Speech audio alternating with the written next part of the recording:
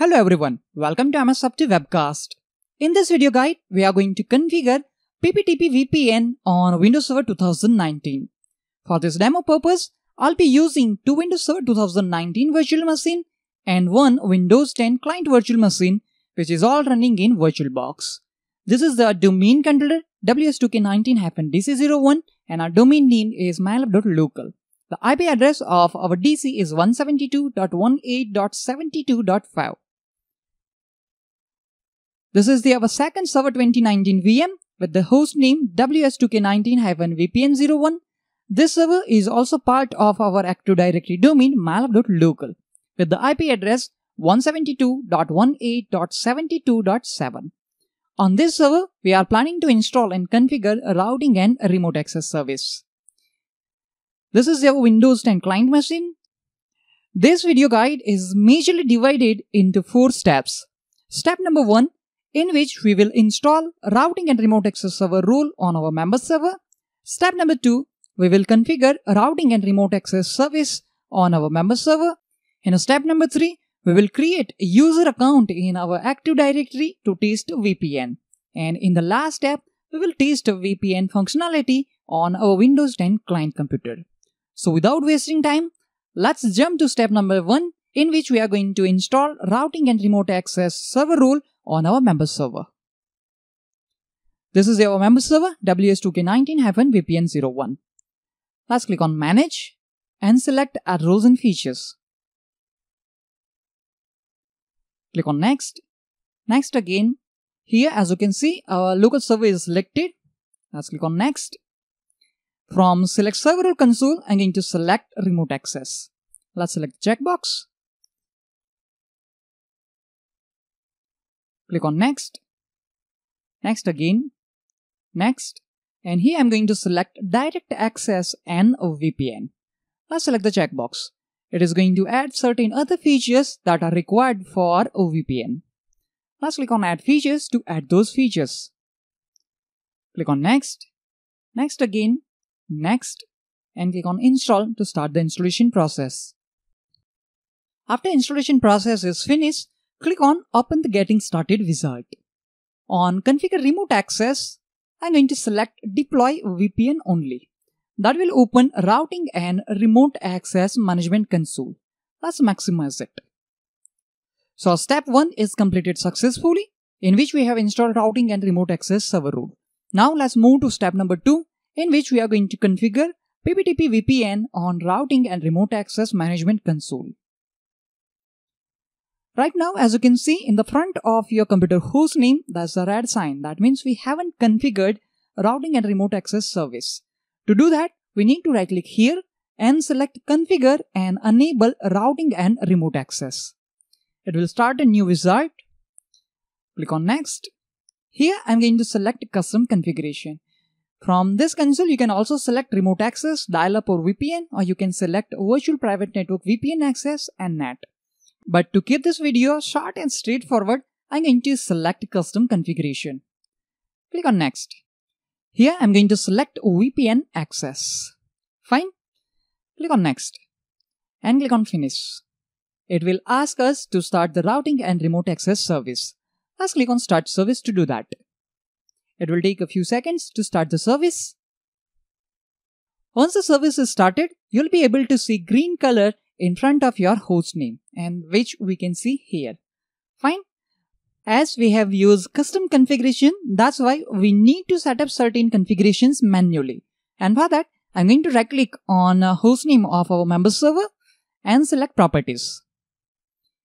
First of all, here you can verify that the server is acting as a IPv4 router, and here this checkbox is selected. That means this server is acting as a remote access server for IPv4 as well. If you want to enable for IPv6 as well, you can from this console. Now I'm going to click on IPv4 tab. Here we need to set up the IP addressing which will be used in VPN connections. For this, you can choose whatever DHCP and static address you want. For this guide, I'm going to select the static address pool. Let's select this and click on Add. Here I'm selecting range 10.10.10.1 to 10.10.10.10. These are total 10 IP addresses. So from this static IP address range, VPN server is going to assign the IP address to VPN client. And by using that IP address, VPN client can communicate with VPN server. Let's click on OK. And here you can see static address pool has been specified successfully. If you want to set up other things like logging, that time you can click on this tab. And here, as you can see, log errors and warnings are already selected. But if you want to generate logs for all events, that time you can select the checkbox log all events. Fine. Click on apply and click on OK. One more thing which we want to modify is numbers of ports. Here you can verify certain ports are already open on our VPN server. Let's right click on ports and go for the properties. By default in Windows Server 2019, as you can see, SSTP ports are available. Ports are actually 2. For IKEY version 2 port, L2TP, PPTP, PPPoE and GRE, only 2 ports are there. If you recall, in earlier version of Windows Server, that time those numbers of ports are 128. So suppose if you want to increase the numbers of port for PPTP, that time you need to select WAN mini port PPTP, click on configure, and here you can specify number of port which you want to use. Fine. But we are just going for the testing purpose, and that's why 2 ports are enough for us. Let's click on OK, click on apply and click on OK. Let's click on remote access clients. And as you can see right now, we don't have any remote access clients. Fine. So now we have successfully configured PPTP VPN for Windows Server 2019. Our step 2 has been completed successfully. In step 3, we are going to create a user account to test VPN functionality. Let's go to Server Manager. We are on our DC. Click on Tools and select Active Directory Users and Computers. On Active Directory Users and Computer Console, as you can see, already I have created one OU with the name Test User Accounts, and under that I have 2 users with 1 security group. Both users are member of the security group Test Users. For this guide, we will use the credential of our Test User 1. Let's right click on this user account and go for the properties. Let's click on Dial In tab, and here I am going to select this Allow Access. Why? Because we are not going to configure network policy server with certain policies. In future videos, we'll definitely see how we can allow access through NPS network policy to VPN users. But as of now, I'm going to select Allow Access. Why? Because we are not using network policy service. Fine. Click on Apply and click on OK. We'll also use the credential of our Test User 2 because this user's network access permission is set to control access through NPS network policy. Okay, so step 3 has been completed successfully. Now let's move to step number 4, in which we are going to test VPN functionality. But before we do that, let me remind you again, we are using test environment to test PPTP VPN in Windows Server 2019. Suppose if you want to configure PPTP VPN on your production environment, that time, after completing step 3, you need to open certain ports in your firewall based on the protocol. Suppose if you are using PPTP, that time you need to allow this port through your firewall, which is TCP 1723 for PPTP and protocol number 47 for generic routing encapsulation. If you are using LTTP over IPsec, that time you need to allow this port from your firewall. So make sure these ports are accessible from client computer which are connecting to your VPN server. Let's move to our Windows 10 client computer. So on client computer, first of all, I'm going to right click on the Start button and let's select Network Connections. On Network and Internet Settings console, I'm going to click on VPN because we are going to add a new VPN connection, or you can say a dialer. Let's click on Add a new VPN connection. Under VPN provider, let's click on this drop-down menu and select Windows built-in. Under connection name, you can specify the connection name as you want. Okay. Now under server name, you have to specify the public IP address of your server. But we are using a test environment in VirtualBox, and that's why I'm going to specify the local IP address of our server, which is 172.18.72.7. Again, I want to repeat this thing. that this Windows 10 client computer is in the same network as our VPN server because we just want to test VPN functionality. If you are using this in a production environment, that time you need to specify the public IP address of your VPN server.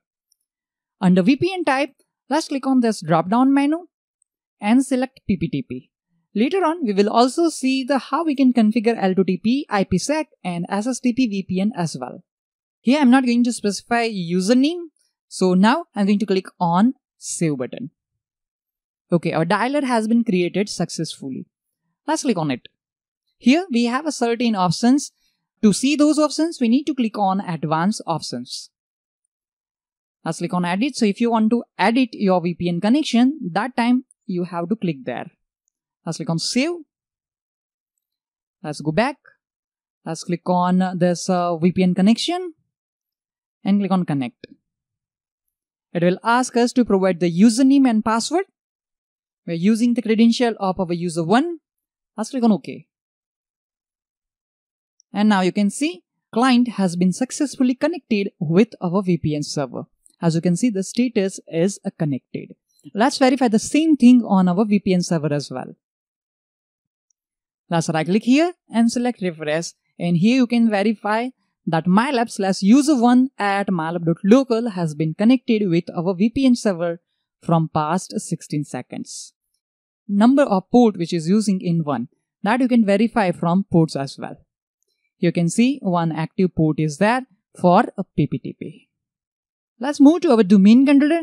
Now let me show on Active Directory users and computers. We have set the property of our test user 1 to allow access, and let's see for test user 2 dial-in, which is control access through NPS network policy. So now I'm going to use the credential of test user 2 and which is set to control access through NPS network policy. Let's disconnect this. Let's try to connect again. And here you can see user's credential is cached on our Windows 10 client computer. That's why it is connected automatically. Let's click on disconnect. Click on advanced options and I'm going to clear sign-in information. Fine. Let's go back and try to connect to VPN connection. Click on connect. Let's specify the credential of our user 2. Click on OK. And this time we are not able to connect it because that user doesn't have permission to connect to our VPN server, because by default network policy service is going to deny remote access requests from all other users. Let's set it to allow access and let's try to reconnect again. And that's it.